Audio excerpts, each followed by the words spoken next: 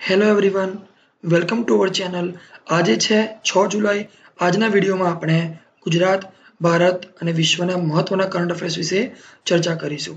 સૌથી પહેલા જે લોકો પહેલીવાર વિડીયો જોઈ રહ્યા છે તે નીચે આપેલું લાલ કલરનું સબસ્ક્રાઇબ બટન દબાવી લો, ત્યારબાદ બાજુમાં આપેલું બેલ આઇકન દબાવી લો। આમ કરવાથી આ ચેનલ પર જે વિડીયો અપલોડ કરવામાં આવશે તેની નોટિફિકેશન આપને તરત મળી રહેશે। જો તમને વિડીયો પસંદ આવે તો નીચે આપેલું લાઇક બટન દબાવો અને તમારા મિત્રો સાથે વધુમાં વધુ શેર કરો। સૌથી પહેલા આપણે ગઈકાલના વિડીયોમાં જે પ્રશ્નો પૂછ્યા હતા તે વિશે ચર્ચા કરી લઈએ। ગઈકાલે વિડીયોમાં મેં તમને પહેલો ક્વેશ્ચન પૂછ્યો હતો, ભારતમાં શાખા ખોલનાર સૌપ્રથમ ચાઇનીઝ બેંક કઈ હતી? તો આ બેંક હતી industrial and commercial bank of China. ભારતમાં સૌથી વધુ શાખાઓ ધરાવતી વિદેશી બેંક કઈ છે? આ બેંક છે સ્ટાન્ડર્ડ ચાર્ટર્ડ। આ બેંક ભારતમાં ચાર્ટર્ડ બેંક ઓફ ઇન્ડિયા તરીકે જાણીતી છે। ત્રીજો ક્વેશ્ચન હતો, યુએઈમાં કુલ કેટલા એમિરેટ્સ આવેલા છે? તો યુએઈમાં કુલ 7 એમિરેટ્સ આવેલા છે, અબુધાબી, દુબઈ, શારજા, અજમાન, ઉમલ કુવૈન, રસ અલ ખૈમા અને કુજેરા। તો હવે આજે આપણે આજના વિડીયોનો પહેલો ક્વેશ્ચન શરૂ કરીએ। તાજેતરમાં સીએમએસએમએસ અને ખાણ પ્રહરી એપ ની શરૂઆત કોણે કરી છે? આ શરૂઆત કરી છે પિયુષ ગોયલે। પિયુષ ગોયલ તમે તસવીરમાં જોઈ શકો છો। સૌથી પહેલા પિયુષ ગોયલની વાત કરીએ। પિયુષ ગોયલ ભારતના કેન્દ્રીય કોલસા મંત્રી છે, રેલ મંત્રી છે અને નાણાં મંત્રીનો વધારાનો ચાર્જ એમની પાસે છે। સીએમએસએમએસ ની વાત કરીએ તેનું ફૂલ ફોર્મ છે call mines સર્વેલિયન્સ and management system. સીએમએસએમએસ અને ખાણ પ્રહરી એપ ની શરૂઆત દેશની કોલસાની ખાણોમાંથી થતા કોલસાના ગેરકાયદેસર ખનન ને રોકવા માટે કરવામાં આવી છે। બીજો ક્વેશ્ચન છે, તાજેતરમાં અમેરિકામાં ડ્રગ્સ પ્રવર્તન એજન્સી ડ્રગ એન્ફોર્સમેન્ટ એજન્સી ના પ્રમુખ કોણ બન્યા છે? આ બન્યા છે ઉત્તમ ઢિલ્લો। આ એજન્સી ગેરકાયદેસર દવાઓની હેરફેરનું નિયંત્રણ કરે છે। અમેરિકાનું પાટનગર છે વોશિંગ્ટન ડીસી। પ્રમુખ છે ડોનાલ્ડ ટ્રમ્પ જે 43માં પ્રમુખ છે। અમેરિકા કુલ 50 રાજ્યોનો સંઘ છે અને સૌથી મોટું શહેર છે ન્યુયોર્ક। ઉત્તમ ઢિલ્લોની વાત કરીએ તો તેમણે રોબર્ટ પેટરસનની જગ્યા લીધી છે। રોબર્ટ પેટરસન 30 વર્ષની સેવા બાદ નિવૃત્ત થયા છે। હવે સૌથી પહેલા આપણે મેપમાં અમેરિકા જોઈ લઈએ, કારણ કે આજે હું તમને અમેરિકા વિશે એવા 2-3 ફેક્ટ કહીશ જે તમે કદાચ જાણતા નહીં હોય। તો પહેલા આપણે મેપમાં અમેરિકા જોઈશું। Yes, this is America. તમે જોઈ શકો છો યુએસએ। આપણે મોટાભાગના સ્ટુડન્ટ્સ એવું માને છે કે અમેરિકા અહીં સુધી સીમિત છે, ઉપર કેનેડા છે, નીચે મેક્સિકો છે, પણ ના, એવું નથી। અમેરિકા કુલ 50 રાજ્યોનો બનેલો સંઘ છે। અહીંયા આવેલા છે 48 રાજ્યો। તો બીજા બે કયા? તો એક છે ઉપર અલાસ્કા જે કેનેડા સાથે બોર્ડર શેર કરે છે। અલાસ્કા તમે જોઈ શકો છો, એક એ લખેલું છે। અલાસ્કા અમેરિકાનું 50મું રાજ્ય છે જે સૌથી મોટું રાજ્ય છે। અને બીજું છે હવાઈ। આ રહ્યું હવાઈ। હવાઈ 49મું રાજ્ય છે। તો બે રાજ્યો એવા છે જે અમેરિકાના મુખ્ય ભૂમિભાગથી સહેજ દૂર આવેલા છે। અલાસ્કા સૌથી મોટું છે। બીજો એક ફેક્ટ કે અમેરિકાનું પાટનગર છે વોશિંગ્ટન ડીસી। વોશિંગ્ટન પાછળ ડીસી લખેલું આવે છે, અહીં આવેલું છે। તો ડીસી લખવાનો હેતુ શું છે? તો ડીસી નો મતલબ છે ડિસ્ટ્રિક્ટ ઓફ કોલંબિયા। તો એ કોલંબિયા ડિસ્ટ્રિક્ટનું શહેર છે, એટલા માટે વોશિંગ્ટન ડીસી। તો વોશિંગ્ટન ડીસી લખવાની જરૂર કેમ પડી? કારણ કે અમેરિકામાં બીજું વોશિંગ્ટન પણ આવેલું છે। વોશિંગ્ટન નામનું સ્ટેટ પણ છે, તમે જોઈ શકો છો। આ રહ્યું વોશિંગ્ટન અને અહીં આવેલું છે વોશિંગ્ટન ડીસી જે અમેરિકાનું પાટનગર છે। તો અમેરિકાના ફેક્ટ હતા જે આપણા માટે ખૂબ ઇમ્પોર્ટન્ટ હતા। હવે આપણે નેક્સ્ટ ક્વેશ્ચન તરફ જઈશું। આજનો બીજો ક્વેશ્ચન છે, તાજેતરમાં દુનિયાનું સૌપ્રથમ ડિજિટલ આર્ટ મ્યુઝિયમ કયા સ્થળે ખોલવામાં આવ્યું છે? તો આ ખોલવામાં આવ્યું છે ટોક્યો ખાતે। તમે ફોટામાં જોઈ શકો છો, આ છે ડિજિટલ આર્ટ મ્યુઝિયમ। જાપાનની વાત કરીએ, આપણે ગઈકાલના વિડીયોમાં વાત કરી હતી। જેટલી વાર તમે રિપીટેશન કરશો એટલું તમે ઇફેક્ટિવલી યાદ રાખી શકશો। આ છે જાપાન। ગઈકાલનો વિડીયો તમે જોયો હશે, તમે યાદ કરો। જાપાન 4 ટાપુ ઉપર બનેલો દેશ છે। સૌથી મોટો ટાપુ છે હોન્શુ અને હોન્શુ ટાપુ પર આવેલું છે ટોક્યો। આ છે દક્ષિણ કોરિયા, આ છે જાપાન। જાપાન અને દક્ષિણ કોરિયા વચ્ચે કોરિયાની સામુદ્ર ધુની આવેલી છે, એ પણ એક ઇમ્પોર્ટન્ટ ફેક્ટ છે। તાજેતરમાં સ્પોર્ટ્સ ઓથોરિટી ઓફ ઇન્ડિયા નું નામ બદલીને શું રાખવામાં આવ્યું છે? આ નામ બદલીને રાખવામાં આવ્યું છે સ્પોર્ટ્સ ઇન્ડિયા।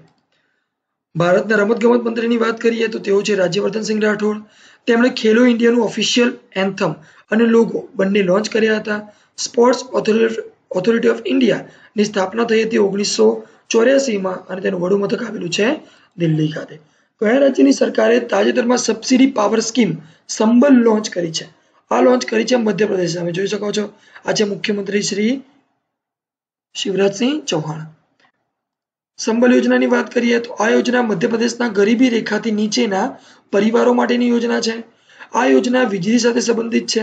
આ યોજના અંતર્ગત જે બીપીએલ કાર્ડ ધારક પરિવારનું વીજળીનું બિલ 200 રૂપિયાથી વધુ આવશે તો તે વધારાની રકમ સરકાર દ્વારા ચૂકવવામાં આવશે. એટલે કે કોઈ ગ્રાહક છે જે બીપીએલ હેઠળ છે એનું બિલ આવે છે 220 રૂપિયા, તો ઉપરના 20 રૂપિયા છે એ સરકાર તરફથી આપવામાં આવશે. મુખ્યમંત્રી આપણે જોઈ ગયા. રાજ્યપાલ છે આનંદીબેન પટેલ. પાટનગર છે ભોપાલ. લોકસભાની બેઠકો છે 29 અને વિધાનસભાની બેઠકો છે 231. તમે મેપમાં જોઈ શકો છો. મારો મેપ આપવાનો ઇન્ટેન્શન એ છે કે મેપમાં જોઈને તમે જે રીતે આપણે ગુજરાતના તાલુકાની બોર્ડર પૂછાય છે પરીક્ષામાં એવી રીતે હવે કદાચ પરીક્ષામાં લેવલ હાઈ થાય અને કોઈ રાજ્યની બોર્ડરિંગ રાજ્યો પૂછાય તો આપણે સરળતાથી કરી શકીએ. તમે જ્યારે વિડીયો જુઓ નોટ ડાઉન કરી લો. મધ્યપ્રદેશના પાડોશી રાજ્યો ગુજરાત, રાજસ્થાન, ઉત્તર પ્રદેશ, છત્તીસગઢ અને મહારાષ્ટ્ર. નેક્સ્ટ ક્વેશ્ચન તરફ જઈશું. તાજેતરમાં કોણે સીવીજીલ મોબાઈલ એપ લોન્ચ કરી છે? સીવીજીલ CVIJIL આ લોન્ચ કરી છે ભારતના ચૂંટણી આયોગે. હવે આ એપનું કાર્ય શું છે? તો આ એપની મદદથી ચૂંટણી દરમિયાન આદર્શ આચાર સંહિતાના ભંગની ફરિયાદ કરી શકાશે. જ્યારે ચૂંટણીનું જાહેરનામું બહાર પડી ગયું હોય, આચારસંહિતા અમલી બની ગઈ હોય અને કોઈ એનો ભંગ કરે તેની ફરિયાદ આ એપની મદદથી કરી શકાશે. ચૂંટણી પંચની વાત કરીએ તો ભારતના મુખ્ય ચૂંટણી અધિકારી છે ઓમપ્રકાશ રાવત. સહાયક ચૂંટણી અધિકારી છે અશોક લવાસા અને સુનિલ અરોરા. અહીં હું તમને 2 ક્વેશ્ચન પૂછું છું. તમારે મને એનો જવાબ આપવાનો છે. કાલે એના વિશે ચર્ચા કરીશું. જવાબ તમારે આપવાનો છે કમેન્ટ બોક્સમાં. ભારતનું ચૂંટણી પંચ કયા અનુચ્છેદ હેઠળ એની સ્થાપના કરવામાં આવી છે? અને બીજું ઓપી રાવત. તો આ પ્રકારનું નામ ધરાવતા 3 છે. જેમ કે ઓપી રાવત છે, તમને મેં જવાબ કહી દીધો. બીજા છે ઓપી કોહલી. ઓપી કોહલી કોણ છે તમારે મને જણાવવાનું છે. અને બીજા છે ઓપી સિંઘ. આ ઓપી સિંઘ કોણ છે એ પણ તમારે મને કમેન્ટ બોક્સમાં જણાવવાનું છે. આવતીકાલના વિડીયોમાં આપણે એના વિશે ચર્ચા કરીશું. તાજેતરમાં કયા રાજ્યના મુખ્યમંત્રીએ સરકારી કર્મચારીઓની ભરતી વખતે ડોપ ટેસ્ટ અનિવાર્ય કર્યો છે? આ રાજ્ય છે પંજાબ. પંજાબના મુખ્યમંત્રી છે કેપ્ટન અમરિન્દરસિંહ. રાજ્યપાલ છે બીપીસિંહ ભંડારી. લોકસભાની સીટ છે 13, વિધાનસભાની સીટો છે 117. તમે જોઈ શકો છો પંજાબ પાકિસ્તાન સાથે બોર્ડર શેર કરે છે. 2 દિવસ પહેલાના વિડીયોમાં જ આપણે એના વિશે ચર્ચા કરી હતી. પંજાબ પાકિસ્તાન બોર્ડરથી ડ્રગ્સની ગેરકાયદેસર તસ્કરી માટે જાણીતું છે. હમણાં જ ન્યૂઝપેપરમાં ઘણા બધા અહેવાલ આવ્યા હતા. એમાંના એક અહેવાલમાં એવું જણાવવામાં આવ્યું હતું કે પંજાબમાં દર બીજો યુવાન ડ્રગ્સનો બંધાણી છે. ઠીક છે, આ મારું રિપોર્ટિંગ નથી, ન્યૂઝપેપરનો અહેવાલ છે. હું કાલના વિડીયોમાં એ અહેવાલ તમને વિડીયોમાં શો કરીશ, તમે એમાં વાંચી લેજો. ઠીક છે, પંજાબ એના પર મૂવી પણ બની ગયું છે. ડ્રગ્સ માટે કુખ્યાત થઈ ચૂક્યું છે. આ માટે સરકારી નોકરીમાં જ્યારે ભરતી કરવામાં આવે ત્યારે ડોપ ટેસ્ટ ફરજિયાત બનાવે છે. ડોપ ટેસ્ટથી એવું ખબર પડી જાય છે કે વ્યક્તિએ ડ્રગ્સ કે અન્ય કોઈ પ્રતિબંધિત દવાઓ લીધેલી છે કે કેમ. હવે ડ્રગ્સની વાત આવી તો હું તમને ક્વેશ્ચન પૂછું છું. મેં આગળના વિડીયોમાં ક્વેશ્ચન કવર કરેલો છે. વાડા. હું તમને ફૂલ ફોર્મ કહી દઉં છું. WADA વાડા. વાડા ક્યાં? ચલો હું તમને જવાબ કહી દઉં. વાડા વર્લ્ડ એન્ટી ડોપિંગ એજન્સી. તેનું હેડક્વાર્ટર આવેલું છે બેલ્જિયમમાં, કેનેડાના મોન્ટ્રીયલમાં આવેલું છે એનું હેડક્વાર્ટર. અને એ વિશ્વના રમતવીરો પર નજર રાખે છે. એનો ડોપ ટેસ્ટ કહે છે. જો કોઈ ખેલાડી ડોપ ટેસ્ટમાં નિષ્ફળ જાય તો એને પ્રતિબંધ પણ મૂકે છે. તો તમારો ક્વેશ્ચન અહીં બીજો એડ કરી દઉં છું કે તમારે મને એ જણાવવાનું છે મોન્ટ્રીયલ, કેનેડાનું મોન્ટ્રીયલ શહેર કે જ્યાં વાડાનું હેડક્વાર્ટર આવેલું છે તે કઈ નદીના કિનારે આવેલું છે? તમારે મને કોમેન્ટ બોક્સમાં ભૂલ્યા વગર જણાવવાનું છે. બધા વિદ્યાર્થી જણાવશે. યુનેસ્કોએ ભારતના કયા રાજ્યમાં ડિઝાઇન યુનિવર્સિટી ઓફ ગેમિંગ સ્થાપવાની જાહેરાત કરી છે? તો આ જાહેરાત કરી છે આંધ્રપ્રદેશમાં. આ તમે મેપમાં જોઈ શકો છો આંધ્રપ્રદેશ. મુખ્યમંત્રી છે ચંદ્રબાબુ નાયડુ, રાજ્યપાલ છે ESL નરસિંહા, યુનેસ્કોનું ફૂલ ફોર્મ છે United Nations educational scientific and cultural organisation. યુનેસ્કોની સ્થાપના થઈ હતી 4 નવેમ્બર 1946. યુનેસ્કોની વિશ્વ વારસા પસંદગીની 42મી બેઠક જે બહેરીન ખાતે યોજાઈ તેમાં આ સ્થળ પસંદ કરવામાં આવ્યું. મેં તમને ગયા વિડીયોમાં વાત કરી હતી, કોલંબિયાનું સ્થળ પસંદ કરવામાં આવ્યું હતું. અહીંયા જ આ યુનિવર્સિટીની સ્થાપના કરવાની છે તેની જાહેરાત કરવામાં આવી. હવે બહેરીન, તો બહેરીનનું પાટનગર છે મનામા, તેનું ચલણ છે દિનાર. આંધ્રપ્રદેશની વાત કરીએ તો હાલ તેનું પાટનગર છે હૈદરાબાદ, પરંતુ 10 વર્ષ બાદ તેનું પાટનગર થશે અમરાવતી. લોકસભાની બેઠકો છે 25, વિધાનસભાની બેઠકો છે 175. તાજેતરમાં યુનેસ્કો દ્વારા માઉન્ટ ફંજિંગશનને વિશ્વ વારસાના સ્તરમાં સામેલ કરવામાં આવેલ છે. તો આ ક્યાં આવેલ છે?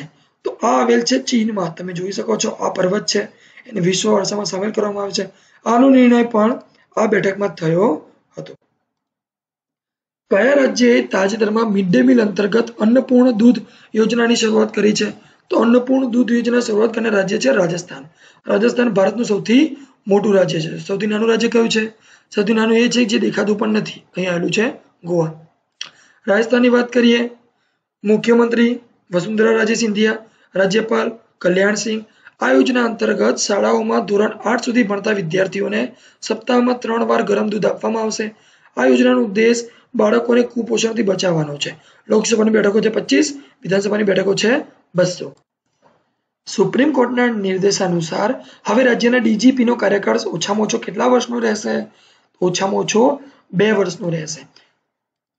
તાજેતરમાં ભારત અને નેપાળ વચ્ચે સંયુક્ત યુદ્ધ અભ્યાસ સૂર્યકિરણનું આયોજન કયા સ્થળે કરવામાં આવ્યું હતું?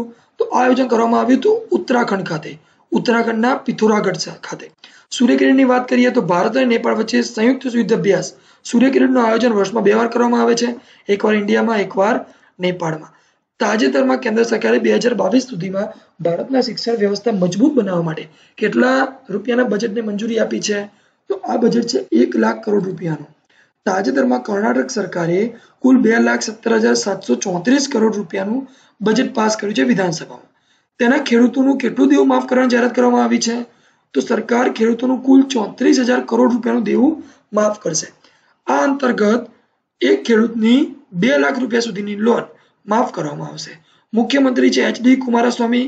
તે કોંગ્રેસ અને JDUની સંયુક્ત સરકાર છે. એના રાજ્યપાલ તમારે મને કમેન્ટ બોક્સમાં લખીને જણાવવાના છે. રાજ્યપાલ તમારે મને કમેન્ટ બોક્સમાં લખીને જણાવવાના છે. અને એક બીજી પણ જાહેરાત કરી છે, કોઈ નાગરિક આ દેવું ચૂકવી આપશે તો તેને 25,000 રૂપિયાનું કેશબેક આપવામાં આવશે.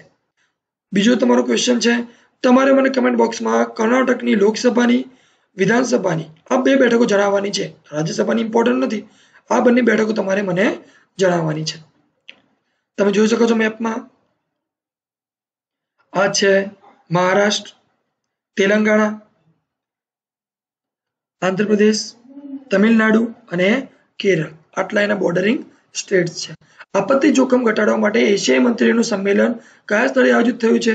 આ સંમેલન આયોજિત થયું છે ઉલાન બટોર ખાતે. હવે તમને પ્રશ્ન થશે ઉલાન બટોર ક્યાં આવેલું છે? ઉલાન બટોર છે મોંગોલિયા. હવે પ્રશ્ન થશે મોંગોલિયા ક્યાં આવેલું છે? આ પ્રશ્નનું સમાધાન આપણે મેપ દ્વારા કરી લઈએ છીએ.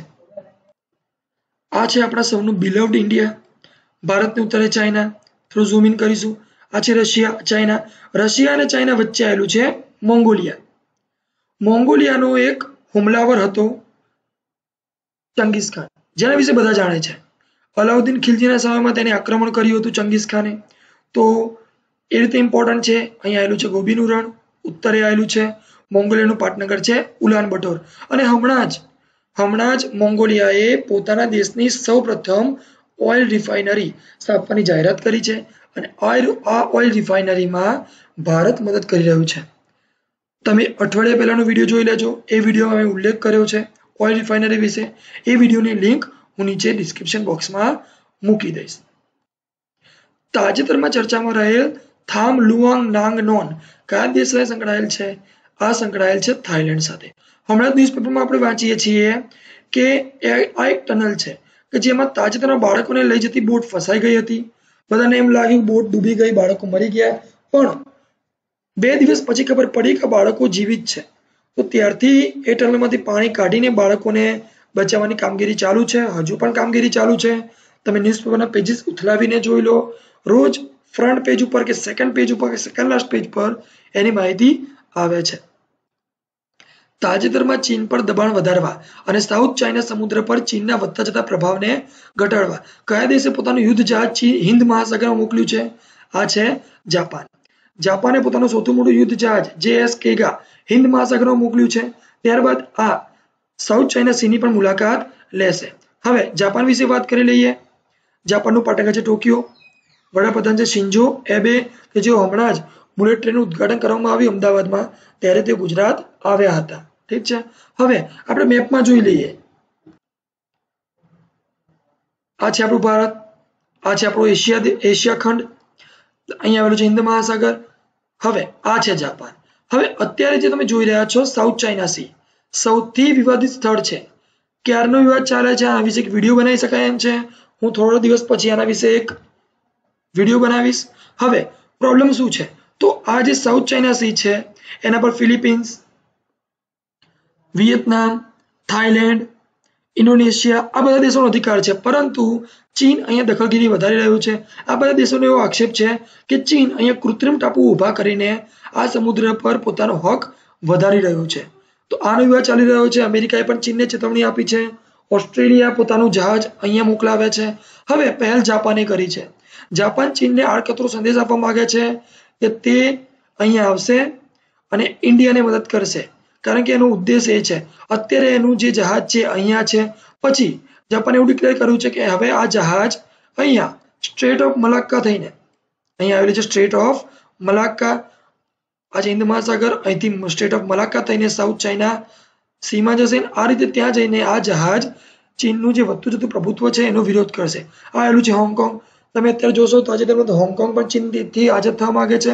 બીજું તાઇવાન આમ તો સ્વતંત્ર છે, પરંતુ ચીન તેના પર અધિકાર જતાવે છે અને ચીને વિશ્વની તમામ એરલાઇન્સને ચેતવણી આપી છે કે તાઇવાન જતી જે ફ્લાઇટ્સ છે તેના પર તેઓ લખાવે ચીની તાઇપેઈ. તાઇપેઈ તેનું પાટનગર છે, તમે જોઈ શકો છો તાઇપેઈ. તો ચીને ચેતવણી આપી છે તમામ એરલાઇન્સ, એર ઇન્ડિયાને પણ ચેતવણી આપી છે આપણા કે તેઓ તાઇપેઈ જતી જે ફ્લાઇટ્સ છે એના ઉપર લખાવે ચીની તાઇપેઈ, માત્ર તાઇવાન નહીં. આગળ ક્વેશ્ચન આવે છે, આપણે એના વિશે ચર્ચા કરીશું. તમે યાદ રાખજો ખાસ, સાઉથ ચાઇના સી એનો વિવાદ ચાલી રહ્યો છે. આ રહ્યો ક્વેશ્ચન. ચીને વિશ્વની તમામ એરલાઇન્સને તાઇવાનનો કયા નામે ઉલ્લેખ કરવાનું સૂચન કર્યું છે? તો આ સૂચન કર્યું છે ચીની તાઇપેઈ તરીકે. તાઇવાનને ચીન પોતાનો હિસ્સો ગણાવે છે. હોંગકોંગ ચીનથી સ્વતંત્ર થવા પ્રયત્ન કરી રહ્યો છે, પરંતુ અમેરિકા અને ભારત તાઇવાનને અલગ જ ગણે છે. કઈ જાણીતી વિમાન ઉત્પાદક કંપનીએ પોતાના નવા વિમાનનો આકાર વહેલ જેવો રાખ્યો છે? આ કંપની છે એરબસ. આ તમે જોઈ રહ્યા છો વિમાન, બ્લુ વેલ જેવો લુક છે. એરબસે પોતાની નવા વિમાનનો આકાર વેલ જેવો રાખ્યો છે. આ તમારો આજનો ક્વેશ્ચન છે. તમારે મને જણાવવાનું છે કે એરબસ એ ક્યાંની કંપની છે અને તેની સ્થાપના ક્યારે થઈ હતી? તાજેતરમાં સૌમાનવ અવકાશ યાત્રા માટે ઇસરોએ કઈ સિસ્ટમનો સફળ પ્રયોગ કર્યો છે? આ સિસ્ટમ છે ક્રૂ એસ્કેપ સિસ્ટમ અથવા તો પે અબોર્ટ સિસ્ટમ. એસ્કેપનો મતલબ થાય ભાગી છૂટવું, અબોર્ટનો મતલબ થાય છોડી દેવું. આ તમે જોઈ શકો છો ઇસરોએ સફળ પ્રયોગ કર્યો છે, ફોટામાં તમે જોઈ શકો છો. હવે આપણે સમજીશું. તો આ સિસ્ટમનો હેતુ છે અવકાશયાત્રીની સલામતીનો. અવકાશયાત્રીને જ્યારે રોકેટ લઈ જાય છે અવકાશમાં, ત્યારે રોકેટમાં કોઈ કારણોસર ખામી સર્જાય ત્યારે આ સિસ્ટમ અનુસાર અવકાશયાત્રી રોકેટ છોડી શકશે. કલ્પના ચાલો જ્યારે અવસાન પામી હતી એ રોકેટમાં આવી કોઈ સુવિધા હતી નહીં. ઇસરોએ આ પ્રયોગ કર્યો છે અને એક ડમી અવકાશયાત્રીને રોકેટમાં ગોઠવીને શ્રી હરિકોટા ખાતે આવેલા સતીશ ધવન સ્પેસ સેન્ટર ખાતેથી સફળ પરીક્ષણ કર્યું છે. તમે જોઈ શકો છો પહેલા રોકેટ મોકલ્યું, અવકાશમાં ગયું અને આ જે ડમી અવકાશયાત્રી હતો નિર્જીવ એ પેરાશૂટ લઈને બહાર નીકળી ગયો. તો સફળ પરીક્ષણ એનું કર્યું છે. ઇસરોની વાત કરીએ, તેની સ્થાપના થઈ હતી 15 ઓગસ્ટ 1969. ચેરમેન છે કે સિવાન. હાલમાં રશિયા, અમેરિકા અને ચીન આ 3 દેશો જેવા છે જે માનવીને અવકાશમાં મોકલવાની ટેકનોલોજી ધરાવે છે. આપણું ઇસરો બહુ જલ્દી આ ટેકનોલોજી મેળવી લેશે. ઓલમોસ્ટ આપણે પરીક્ષણ કરી પણ લીધું છે. તાજેતરમાં રિલાયન્સ ઇન્ડસ્ટ્રીઝે કઈ સર્વિસ લોન્ચ કરવાની જાહેરાત કરી છે? આ સર્વિસ છે FTTH. એનું ફૂલ ફોર્મ છે ફાઇબર ટુ ધી હોમ. હવે આ ફાઇબર ટુ ધી હોમ છે એ બ્રોડબેન્ડ સર્વિસ છે જે જીઓ ગીગાબાઇટ પર લોન્ચ કરવાની આ જે બ્રોડબેન્ડ સર્વિસ છે જે અંતર્ગત જીઓ ગીગા ફાઇબર લોન્ચ કરવાની જાહેરાત કરી છે. એક સાથે 1100 શહેરોમાં યોજના લોન્ચ કરવામાં આવશે. આ કારણે ટીવી અને મોબાઈલ જગતમાં ક્રાંતિ આવશે. તેનું રજિસ્ટ્રેશન માય જીઓ અને jio.com પરથી કરી શકાશે. 15મી ઓગસ્ટથી જીઓ ફીચર ફોન 2999 રૂપિયામાં ઉપલબ્ધ થશે અને જે લોકો અત્યારે જીઓ ફોન ધરાવે છે તેઓ 501 રૂપિયા આપીને નવો જીઓ ફોન 2 ખરીદી શકશે. દિવ્યાંગો માટેના ખેલો ઇન્ડિયા મહોત્સવની શરૂઆત રમતોત્સવની શરૂઆત કયા રાજ્યમાં થશે? આ શરૂઆત થશે ગુજરાતમાં. ગુજરાતના નેશનલ લો યુનિવર્સિટી ખાતે આ રમતોત્સવ યોજાશે દિવ્યાંગો માટેનો. તેમાં 26 રાજ્યોના ખેલાડી ભાગ લેશે. સ્પર્ધકોમાં 314 પુરુષ અને 146 મહિલા ખેલાડી હશે. National anti doping agency Nada, જે તે વાડા છે હમણાં મેં તમને વાત કરી એ છે Nada, national anti doping agency, એ કયા એથ્લીટ પર 4 વર્ષનો પ્રતિબંધ લગાવી દીધો છે? આ એથ્લીટ છે ઇન્દરજીત સિંહ. શોર્ટ પુલ એથ્લીટ ઇન્દરજીત સિંહ રિયો ઓલિમ્પિક 2016 અગાઉ કરવામાં આવેલ ડોપ ટેસ્ટમાં નિષ્ફળ ગયા હતા ત્યારે તેમના પર અસ્થાયી સમયનો પ્રતિબંધ મુકાયો હતો. હવે તેમના પર 4 વર્ષનો પ્રતિબંધ મુકાયો છે, પરંતુ આ પ્રતિબંધનો અમલ 2016 થી ગણાશે, એટલે કે એમના પ્રતિબંધના 2 વર્ષ વીતી ચૂક્યા છે. તો આ સાથે આપણે બધા ક્વેશ્ચન પૂરું થાય છે. આજે આપણે એક નવી શરૂઆત કરીએ છીએ, ફેક્ટ ઓફ ધ ડે. હું તમને આ જે ફેક્ટ ઓફ ધ ડે છે એમાં એક નવી બાબત જણાવીશ. ઉત્તર પ્રદેશમાં હેલિકોપ્ટર મારફતે કૃત્રિમ વરસાદ લાવવાની કવાયત હાથ ધરવામાં આવી છે. આ માટે ઉત્તર પ્રદેશ સરકારે આઈઆઈટી કાનપુર સાથે કરાર કર્યા છે અને કૃત્રિમ વરસાદ લાવવાથી લખનૌમાં પ્રદૂષણમાં ઘટાડો થશે. આ એનો મુખ્ય હેતુ છે. આના વિશે ડિટેલમાં ચર્ચા આપણે આવતીકાલના વિડીયોમાં કરીશું. આ સાથે આપણે વિડીયો કન્ક્લુડ કરીએ છીએ. તમને ડિસ્ક્રિપ્શન બોક્સમાં પીડીએફ ફાઇલ મળી જશે. બધા વિડીયો જુઓ, વધુને વધુ મિત્રો સાથે શેર કરો. મેં જે સવાલ પૂછ્યા છે એનો જવાબ આપો અને બધા પ્લીઝ વિડીયો લાઈક કરો. જય Hind. Have a nice day.